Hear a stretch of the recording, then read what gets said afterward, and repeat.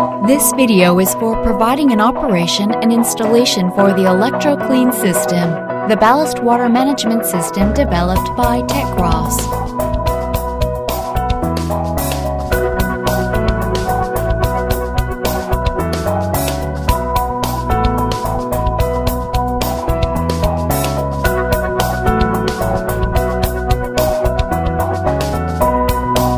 ECS is one of the most effective disinfection systems using electrolysis. ECS treats one time at ballasting with certainty using a simple composition of equipment: ECU, ANU, PDE, TSU. ECU is the main equipment for disinfection of ballast water.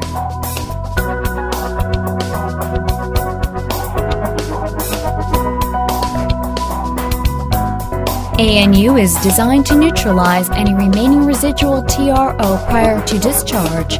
It is used during deballasting and stripping only.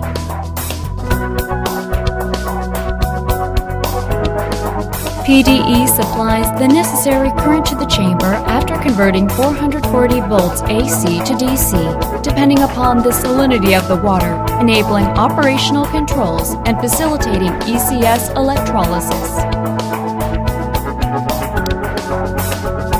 TSU measures TRO concentrations during ballasting and deballasting to maintain the proper TRO concentration levels for efficacy disinfection and neutralization.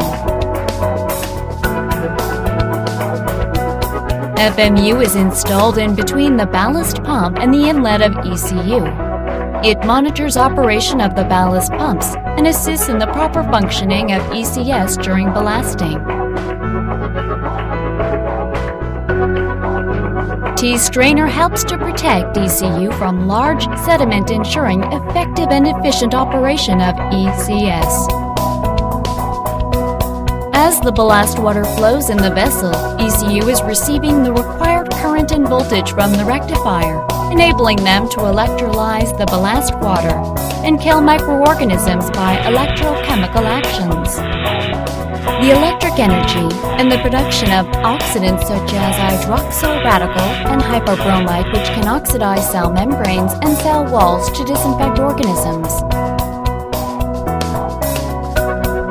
After treatment, the treated ballast water is stored in the ballast tank during the voyage. During this period, TRO, the residual hypochlorite, remains active in the ballast tank, preventing any regrowth of microorganisms for up to 30 days after treatment.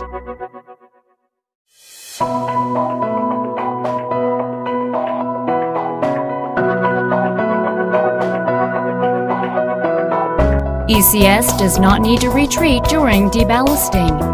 Before discharging the treated ballast water from the ballast tank, TCU examines the TRO concentration. ANU doses sodium thiosulfate to reduce TRO value down to 0.1 ppm before discharge. The neutralized water no more needs to treat.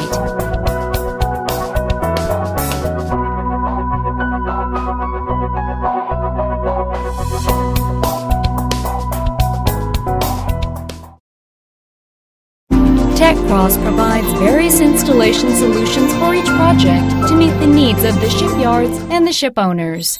This is one of the general installation references on tanker. If there is no pump room but submerged ballast pump, you can make safety room on deck. Explosion-proof type ECU and other equipments are installed in this room with skid mount type. The other non-explosive equipments in engine room for aft peak tanks.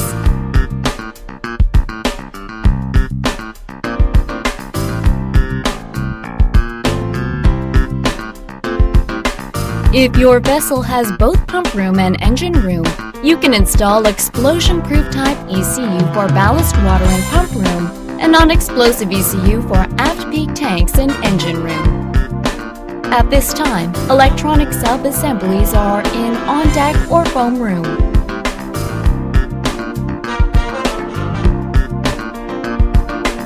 Some tankers which have no pump room but submerged ballast pump can install the non-explosive ECU in engine room with setting an additional ballast pump.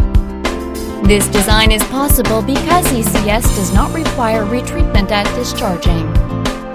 Even though the additional will need to be added in the engine room, this is a much more economical solution.